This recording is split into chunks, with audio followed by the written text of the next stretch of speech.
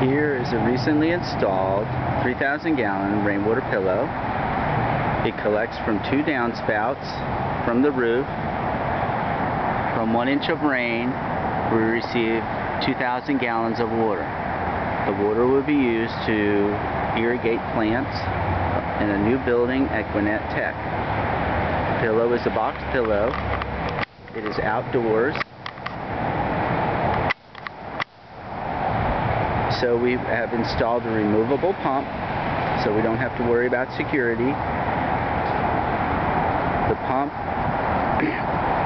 pump is a manual 10 gallon per minute, 25 psi manual on-off pump. On the top of the pillow, we have an overflow with an air vent, and that goes back into the present drainage system. The water comes down the downspout, goes through the 2-inch PVC pipe to a 2-inch to connect up to a 3-inch PVC pipe, which then comes down and fills the pillow. When we have overflow, we have a 4-inch overflow on the filter that will go ahead and overflow into the present drainage system. We also have an overflow on the pillow, which also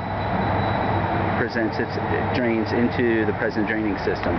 We can go ahead, and in the future we're going to take that pillow overflow and use it to water these trees over here with passive rainwater harvesting.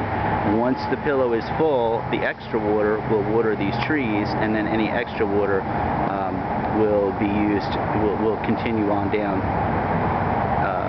into the stormwater runoff. We're trying to collect as much water as we possibly can. 1 inch of rain delivers 2,000 gallons of water. This is a 3,000 gallon pillow, so we should be filled up with 1.5 inch. But we will get a lot of gallons of water also if we simply get, a 1/4 inch of rain. That is the system. It is made to be self-sustaining. This is the filter. It's a large filter. Should be able to handle the amount of water from the roof, 2,000 gallons per inch of rain. 4-inch pipes overflow, and then 2-inch pipes going to the pillow.